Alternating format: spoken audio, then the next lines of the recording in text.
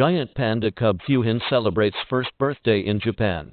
The hot spring town of Shirahama in Wakayama Prefecture, southwest Japan, is famous not only for its white beaches, but also for a special animal family that lives in the local leisure park adventure world, giant pandas from China.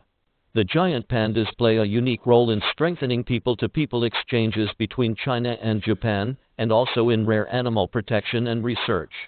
The staff workers set up decorations and handed out birthday presents for Fuhin. Happy birthday blocks made of local wood and ice cubes in the shape of maple leaf and the number 1.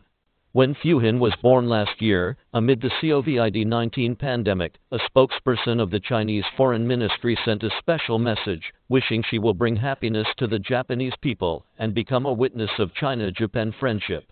The situation made Fuhin the first giant panda cub delivered independently by the Japanese staff of the park.